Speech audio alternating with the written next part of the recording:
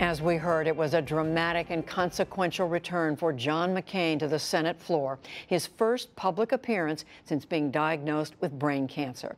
While his vote helped Republicans open up debate on health care, he laid out the difficult road ahead to replace the Affordable Care Act, and he called on his colleagues to change the tone and the behavior of the Senate more broadly as well. Our deliberations can still be important and useful, but I think we'd all agree they haven't been overburdened by greatness lately. And right now, they aren't producing much for the American people.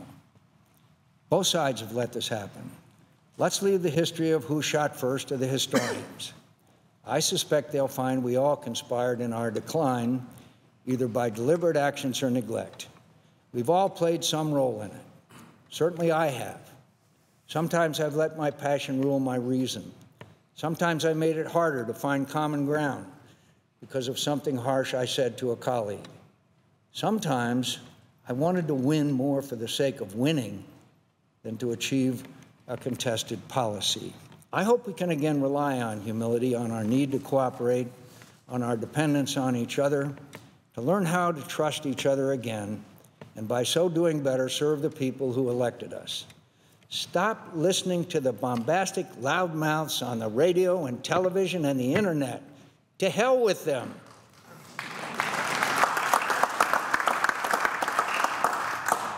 They don't want anything done for the public good.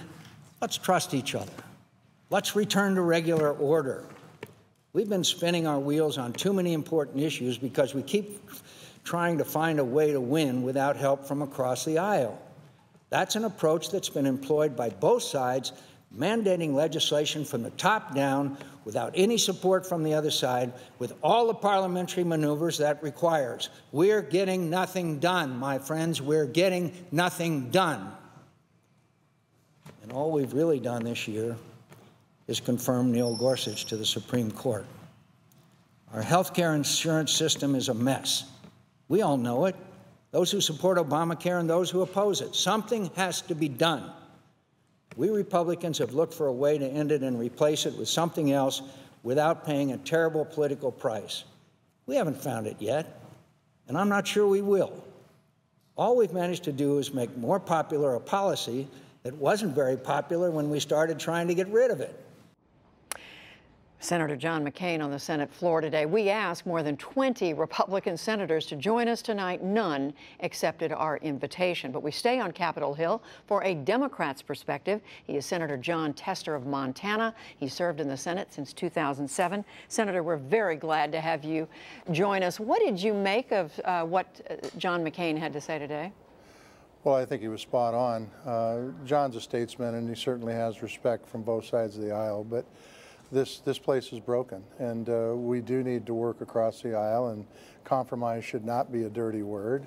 And we need to negotiate, and we need to take everybody's input and come up with the best possible legislation. And that's certainly not what happened with the health care bill that we've dealt with over the last 7 months, the various ones that have come out. But the bottom line is this, Judy, this country was built by people working together. Washington, D.C. is far, far, far too partisan.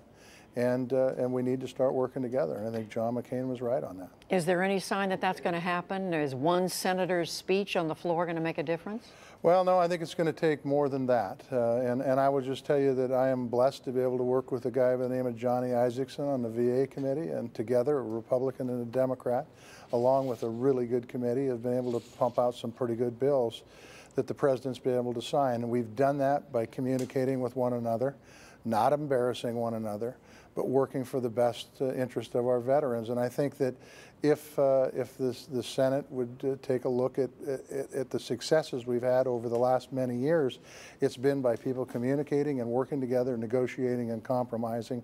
And I think we need to start doing that more and more in the Senate. And there's no better place to start than with a bill that impacts 1/6 of our economy, this health care bill. Well, let's talk about that health care bill. Now that the Republicans have been able to get it on the floor, debate has begun. Do they have the votes, do you believe, to get it to a point where they repeal the Affordable Care Act and come up with a substitute that they like? I have no idea, because I don't know of anybody that voted today that knew what they were voting on. They were voting on potentially a House bill that was going to be replaced with something else that we don't know what it is. And I'll go back to John McCain's words. Let's go back to the committee process and start working together. But that's going to have to be something that Mitch McConnell requires, rather than trying to craft something with a limited number of people and a limited number of input that actually doesn't move the healthcare system forward and make it more accessible and more affordable, especially for folks in rural America, because we really get pounded by proposals like the House bill, or what's even worse, the Senate healthcare bill that came forth. I mean, it could literally shut down healthcare facilities, and that is what they've told me as I've gone around the state and visited face-to-face with these folks. Well, Senator, what we're hearing now is that what the version that may have the best chance is what they're calling skinny repeal, which wouldn't do away with everything, but it would do away with the individual mandate. It would do away, I gather, with employer mandate penalty and the medical device tax.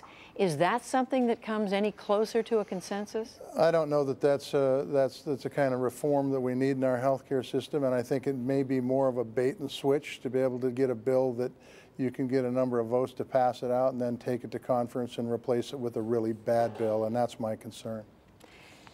So you don't think that that version, which some Republicans are saying would make them happy, bring some conservatives on board and perhaps entice some moderates, you're saying you don't see that as moving the ball? Look, I don't think it's going to move the ball. I think there's another agenda here, and the agenda is to do some really bad things with Medicaid expansion and to block grant Medicaid, which really hurts rural states. I think it hurts the whole country, and not to address pre-existing conditions and lifetime caps. And that, if that's the direction we're headed, then that's not the direction I want to go. I think that skinny bill, that bait and switch bill, whatever you want to call it, Trojan horse repeal bill, that bill is not where we'll end up at. And I don't think you get the conservatives with that bill, and I don't think you get the moderates either. So I think what's happened here is you've got Mitch McConnell that's had his make a vote today on something we don't know what it's going to end up with, and him crafting another bill to put it up to be able to change the bill in conference. That's all very convoluted in the weeds, but that's where we're headed. So, Senator, you mentioned Medicaid expansion in your own state of Montana. I'm reading an Associated Press report that talks about the number of Medicaid enrollees having far exceeded the number that were expected. A number of people in your state worrying this program can't be sustained. I guess they were expecting maybe 30,000 to sign up. It's been 80,000 who've signed up, and there's worry that Montana can continue this. Isn't this the exact sort of thing that Republicans say what's making this whole process unsustainable? I think the Medicaid expansion has been an incredible success in Montana and has really helped people get health care for the first time in their life, the working folks out there that couldn't afford health care before.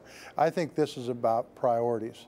And if our priority is to make sure that people have access to affordable health care, then we need to move forward. But we've got 77,000 folks that signed up for Medicaid expansion in a state of 1,050,000 people. I don't think that's necessarily a bad thing. I think it's a good thing, because now we've got people that are going to school that are healthy, that are going to work that are healthy, that own small businesses that are healthier, and I think it's an important step to take. But I think it's about priorities. We need to make health care a priority in this country. Democratic Senator Jon Tester of Montana, we thank you very much. Thank you.